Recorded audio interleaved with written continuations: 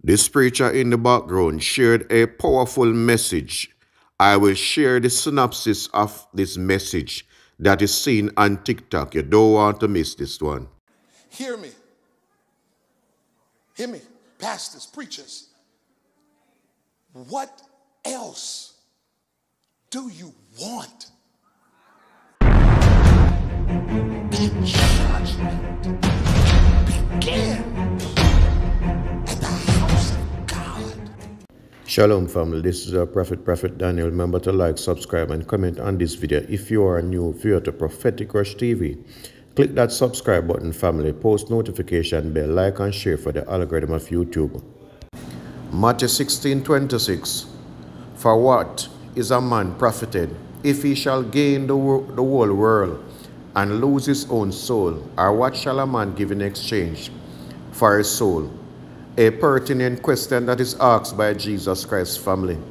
I want to share this video that I see on TikTok as this man in the background preaches a effective message about what is going on in the church today. As we see the church on social media, family, what comes to me when I see the church today is a compromised church where many of these so-called popular preachers aren't living a holy life and they are disappointing what we know a man of God or a woman of God should be, family. I want you to watch this video or this man of God in the background and tell me what you think about this message. Shalom family, one love. You've gotten big churches. Congratulations. People know our names. We've been blessed. What else do you want? You've gotten the fame. You've gotten the people. You've gotten the numbers. You've gotten the money. What else do you want? What are you going for? At some point, you got to stop and realize that judgment begins at the house of God. And God is going to hold preachers accountable for the stuff we do.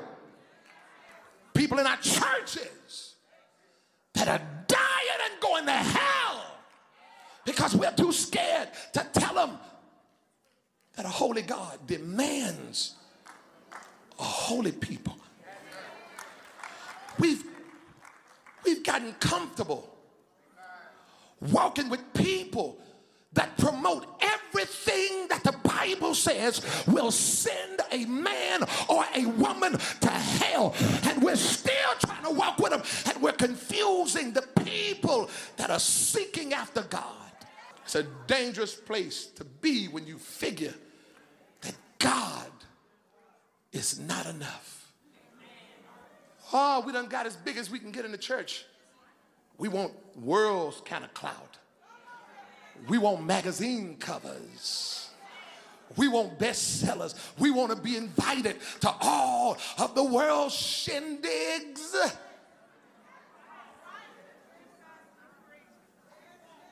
But at what cost? Let me, can I talk to preachers and pastors? Not long after I became pastor and overseer, a woman called me to a hospital. And I've told y'all this before. She called me to the hospital and she said, when you come, can you bring my communion? Because I wasn't there when we took communion, and I take that quite seriously, so I did. And when I got there, she asked her family to leave the room. And she said, I really needed you to come out here because I wanted to talk to you. She said, the doctors just gave me some bad news, and they told me that the treatment stopped working. And the disease came back, and it's aggressive, and let them tell it. I have to make a decision quick because it's of the sort that this has become a life and death situation. She said, now I called you out here because they told me there's another treatment they could give me. It may work, it may not work. And she said, I just wanted you to tell me, what should I do? Should I take the treatment, or should I just go home to be with the Lord? And when that woman said that to me, it's like something hit me in the top of my head and went straight to the bottom of my feet. Because I understood how people value the preacher. It is scary to think that anybody can have that kind of influence in somebody else's life. This woman was willing to live or die based on my word. And you don't realize that people will live or die based on your word. You know what he says through the prophet? He says, if you see the enemy approach and you don't sound the alarm and you don't warn the people, and I know what the people say, well, somebody else has just come along and tell them. No, he said they are going to die. They're going to be caught. They're going to die, and their blood is going to be on your hands. Pastors and preachers, you got to hear me today. We got to stop playing church. Stop playing with people's souls. Folk are dying and going into eternity every day. And some of them believe that they're okay because of the word of a preacher. You better be careful. I'm telling you what the scripture says. You look in the book of Daniel. Nebuchadnezzar came and raided the house of God.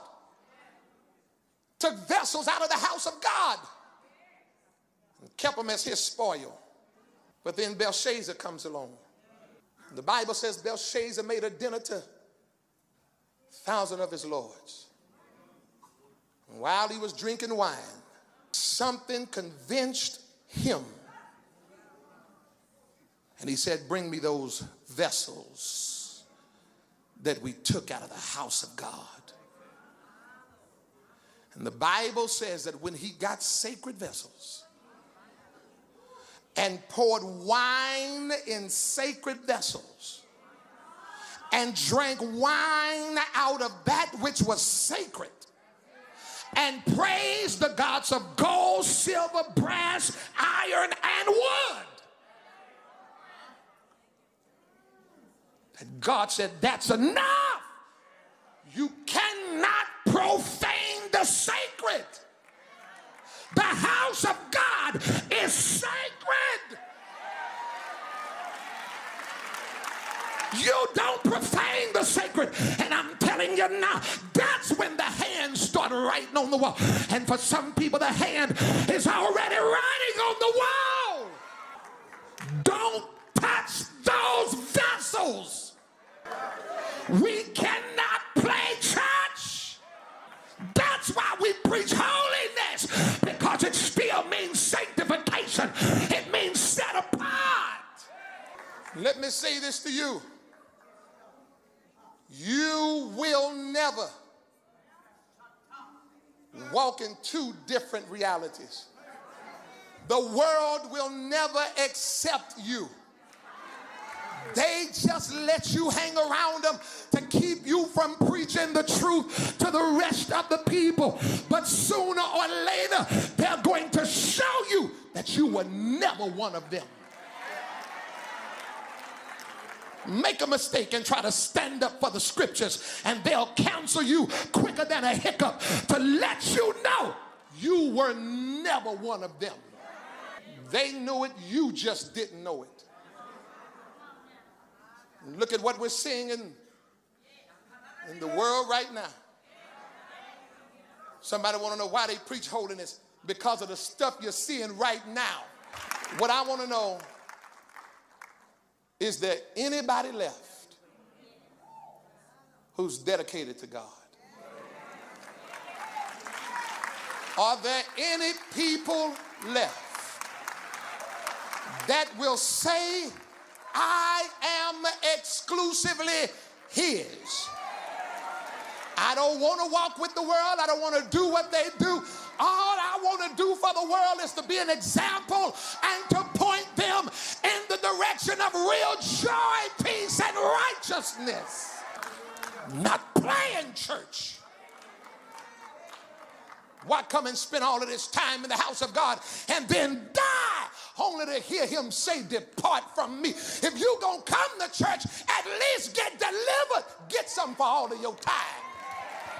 There are people that are part of all of this stuff that's going on. And you know, you got some preachers, they would love to just sit there and call everybody's name and just, listen, I get that, because the Bible does say you mark them. But you know what I understand? I understand that we're in a spiritual fight.